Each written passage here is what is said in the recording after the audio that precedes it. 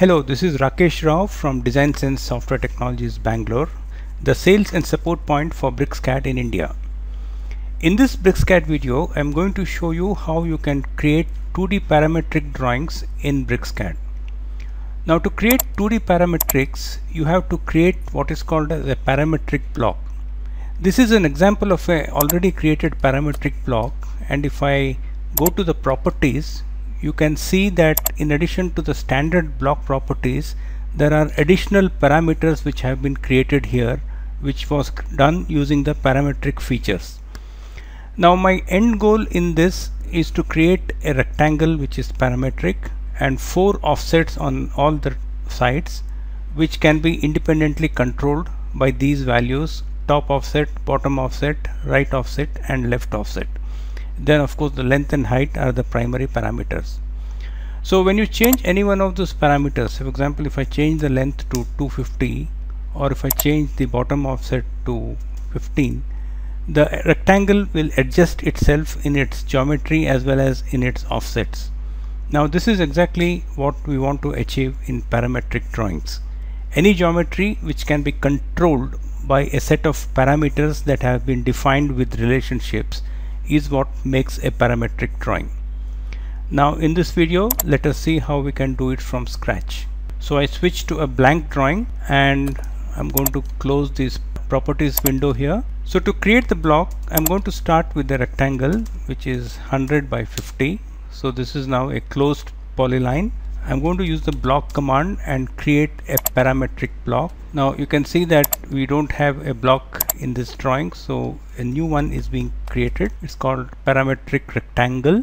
The pick point for the base is this endpoint, and select entities, all these, convert to block. So now you can see that this rectangle has got converted into a block which is called parametric rectangle. Now at the moment it's a normal block, so I'm going to convert this into a parametric block. So I double clicked and entered block editor using the bedit command, and now I'm ready to parameterize this drawing. Now there are different ways in which you can parameterize a drawing. So in this video you will see the way that I use to create a parametric drawing. So first off, I prefer to work with basic entities. I don't like polylines, so I'm going to explode this and I'm going to work with line entities to define my parameters. Once you have these line entities, next you can go to the parametric menu from the pull down menu, or you can also get it from the ribbon, which I will show you later. So in the parametric menu you can see the top few items here till equal. These are geometric constraints, and what you see here, these are the dimensional constraints. So to begin with, let me explain the concept in parametrics. You need to define what is fixed, what is coincident, what is parallel, what is vertical, what is horizontal, and what are equal sides. So first let us start with fixed constraint. So I go to fix and I'm going to select this point here and say that I want to fix this point. Why? Because the lower left point is my reference or base point. So the moment I pick the lower left point here, it has automatically detected any one side and put a fixed constraint here. If you move the mouse to the constraint, you can see in the tooltip that this is a fixed constraint, and by the highlight you can also tell as to which entity this fixed constraint applies to. Now we need to fix the bottom also, so we are going to use again the fixed constraint, and now I'm going to use the entity option. I click this. So the moment I choose this, automatically it knows that the other entity is this one. So now these two sides have been locked with a fixed constraint. Now one of the things I'm going to do is to set my e-snaps or object snaps, as some of you know it, to only go to endpoints, because in this exercise I just want to snap to all the endpoints. So I'm going to switch off all the other e-snaps and leave only the endpoint snap on. So I have the fixed constraint in place. Next I'm going to create the offsets for this rectangle. So I'm going to start the offset command. I'm going to give an offset value of 25. So all the sides I'm going to offset by 25. Now this 25 is just an arbitrary number for the purpose of this exercise. Later, of course, it's going to be parameterized, so you can put whatever value you want. Now the next step is to define the other constraints. So we will start with the parallel constraints. So you need to tell which two entities are parallel to each other so that that relationship is maintained throughout this design. So this is parallel to this.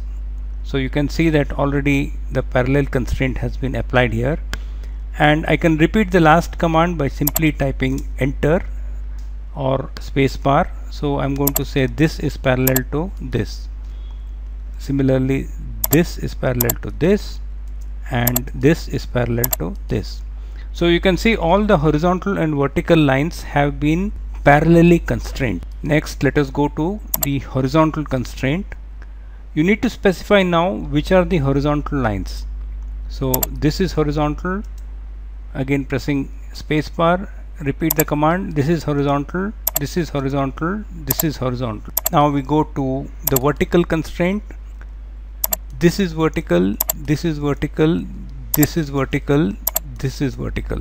So as we added these constraints, you can see that they appear here as dimmed icons, and when you move your mouse on these constraint icons, you can see what type of constraint it is. And if you right click, you also have some options to edit the constraints, like either delete or hide and so on. Okay, so now we have added horizontal and parallel constraint. Now next we will add the equal constraint. So this is equal to this. Press enter and repeat the command. This is equal to this, this is equal to this, this is equal to this. Now why is it equal? Because that is my design intent. I want the offset sides to be equal. It's only the distance that is going to be parameterized. Now we are done with the basic geometric constraints for now. We will add another vertical constraint later, but before that, let us now do the dimensional constraints. And to do the dimensional constraints, I am now going to switch on the ribbon, not because it's available only in the ribbon, but I also want you to see how you can access these items from the ribbon. So once you switch on the ribbon and click on the parametric tab, you can see the geometric constraints are here, the same things what you picked from here, and the dimensional constraints are here, the same thing what you picked here. So we click on linear, go to horizontal, and here I'm going to type E for entity, because I'm going to pick this as my entity for the horizontal dimension constraint. So I'm going to pick it here. This is going to be my length. Now when you add a constraint where one already exists, you may sometimes see this message called over constraining. Now this is only a warning. You can ignore it, because in this case I know for sure that I need a dimensional constraint as well as a horizontal constraint. So I let that be. I go back to vertical, E for entity, pick this, place the vertical dimensional constraint here. So I have placed two dimensional constraints representing the length and the height. Now I also need to create 4 more dimensional constraints representing the offset values for top, bottom, left and right. Now before that, I'm going to go to panels and switch on this parameters and constraints. Here you can see D1 and D2, which are the default values. So D1 I'm going to rename this as length, and D2 I'm going to rename this as height. So now I have meaningful values for my constraints, so it's easier for me to recognize them later. We move this a bit to the left. I go back to horizontal constraints. Now I'm going to place the offset values. So from this point to this point, I'm going to place a dimensional constraint here, which will be my right offset. From this point to this point, I'm going to place a constraint here, which will be my left offset. Now I go to the vertical dimension constraint. From this point to this point, I'm going to place it here, and from this point to this point, I'm going to place another bottom offset constraint here. So you can now see that I have created 4 new constraints, D1, D2, D3, D4. So I'm just going to click on this and rename them. D1 is actually the right offset, you can see it here. So I'm going to type RO for right offset. D2 is the left offset, so I'm going to type LO. D3 is the top offset, so I'm going to type TO, and D4 is the bottom offset, so I'm going to type BO. Now I'm done with naming the constraints, but we are not yet done with the entire constraining game. If you go back here, there is something called as a coincident constraint.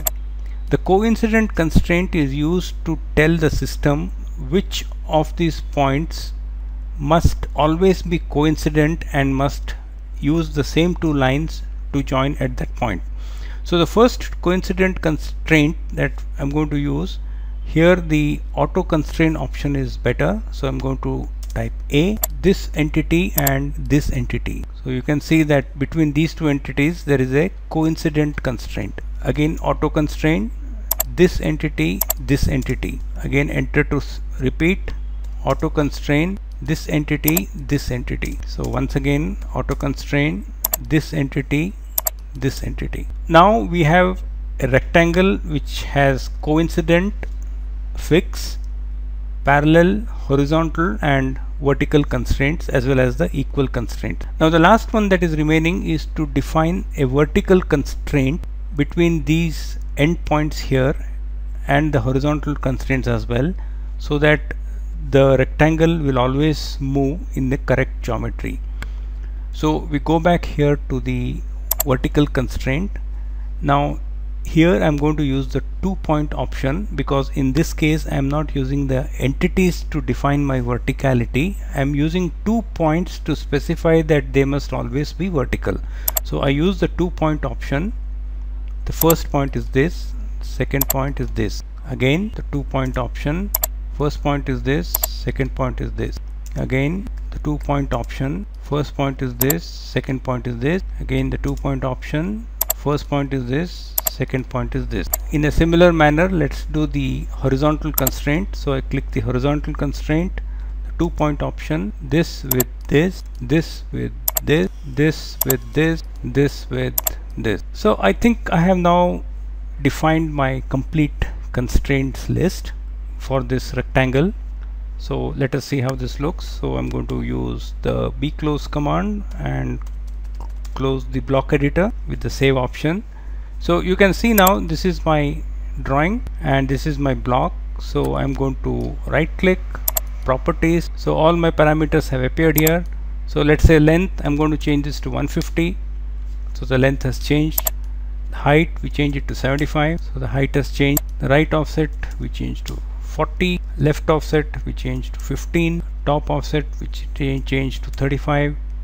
And the bottom offset we change to 20. So you can see that this rectangle is now fully parameterized, both in its original dimensions, length and width, as well as in the 4 offsets that we have defined. So this is how you create a parametric block in BricsCAD. It's pretty simple once you get a hang of it. It took me also a little while to understand how each of these constraints work, and I hope this video will help you to understand it much faster than it took me. Please try it out using this video, and if you have any questions you can always get back to me. Thank you.